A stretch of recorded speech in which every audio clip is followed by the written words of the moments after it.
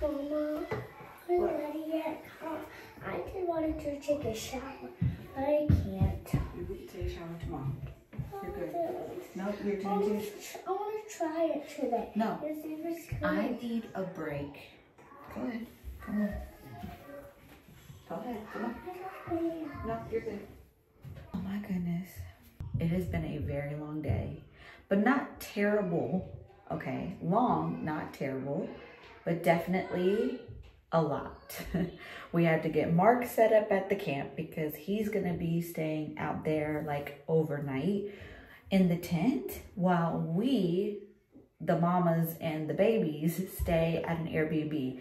Originally, when I booked this Airbnb, I thought we were gonna be like 30 minutes away because the area that we're in right now, there's like nothing out here. Like when I say there's nothing out here, there's nothing out here. So there wasn't like a lot of options when it came to Airbnbs, like truly. So I did my best, okay? And honestly, the fact that we got such a nice place as is like a miracle because there's literally nothing else in this area that compares. So initially I thought it was gonna be like a 35-minute ride. Turns out it's a little longer, okay? We about 45 minutes from the campsite. So yeah, that means that every morning and night we have to travel from here to the campsite to be with everybody. And we're trying not to make it a thing. I genuinely feel guilty about it because I didn't want it to be such a travel. Like 30 minutes was even pushing it, but you know, being from Dallas and living in Dallas, like it takes 30 minutes to get anywhere. So like, that's not big of a deal, but like 45 minutes, 2 times in a day. And then at the same time, like my friend Ashley is staying with us with her kids, and both her husband and Mark, my husband, are staying at the campsite. So they have to drop us off and take us like back and forth basically from the campsite to here. And so that's what they did tonight, and they just made it back to the campsite. So it's even more for them, like to be traveling for almost 2 hours a day twice is a lot. I know it's a lot. That's a lot. So now Ashley and I are like, okay, we could drive ourselves with the kids.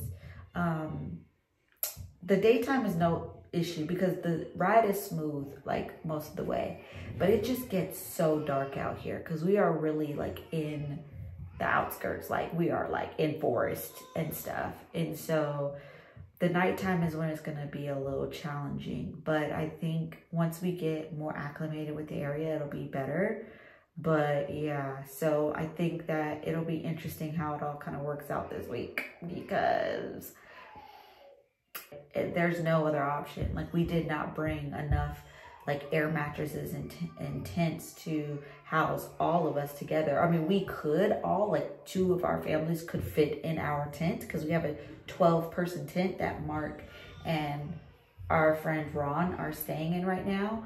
Mark actually took MJ, my youngest son, with him tonight. So we're gonna see how they do, okay? We're gonna see how they do tonight, and then we'll go from there tomorrow. So I don't know, we're gonna see how it works out because it's kind of a lot. And this is our first time camping.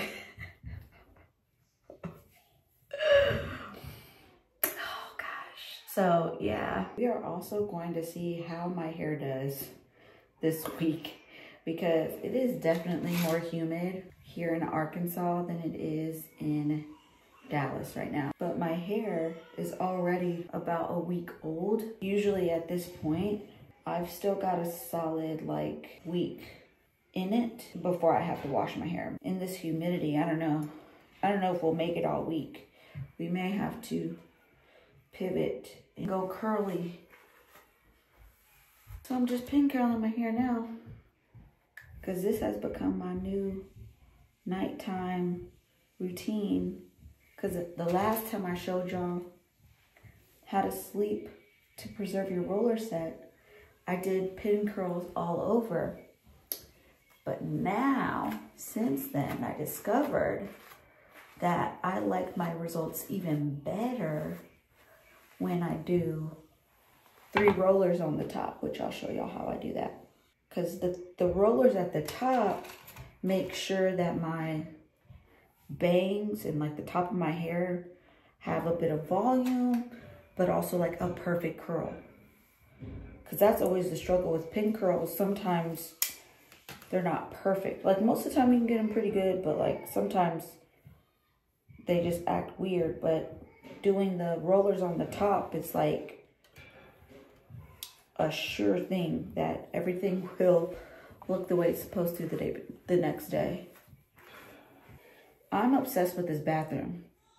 I could just stay here for the week. Like just in this bathroom, it's just gorgeous. This tub over here is just giving me life. I'm like, if